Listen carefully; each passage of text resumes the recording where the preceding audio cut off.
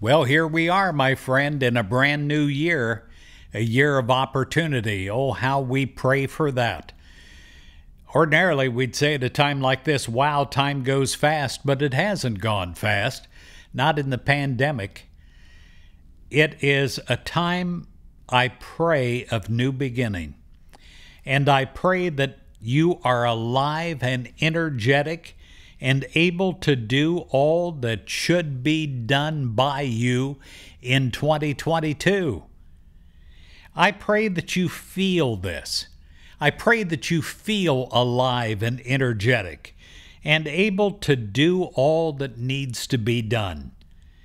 And even if you haven't felt that way in some time, you still know that there is no lack of life, energy, and ability in you, because God is in you as your life and your strength and your power to accomplish all that you want to do.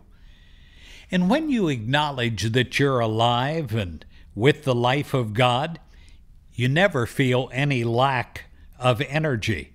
You feel renewed. You feel refreshed from within. You look to God for life, and you feel the strength of God, and in doing so, it blesses your body, and you use good judgment to the wonderful care of your life. You eat wisely, and you rest when needed, and you become active. Your energies are focused on doing today's work today.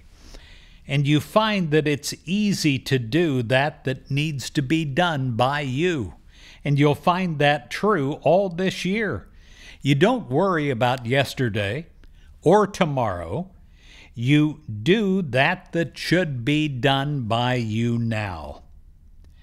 In 1 Corinthians 15:22, it says, "In Christ shall all be made alive." Oh, how I pray that you feel totally alive, that you have this sense of feeling of your inner well-being and of your accomplishment. And I pray that you're blessed every step of the way by God in 2022.